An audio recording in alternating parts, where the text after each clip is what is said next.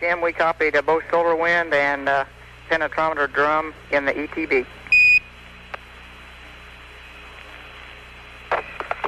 Not quite yet. I haven't put the solar wind in yet, but I will shortly. I want to watch this.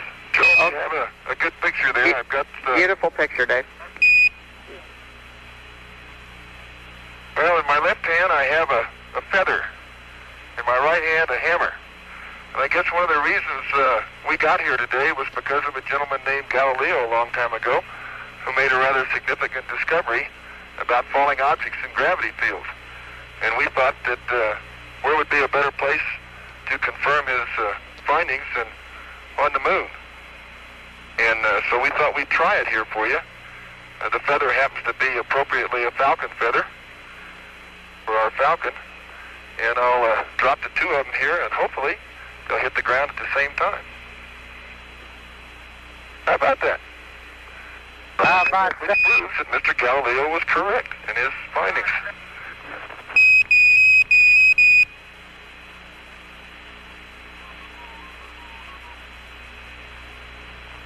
Superb.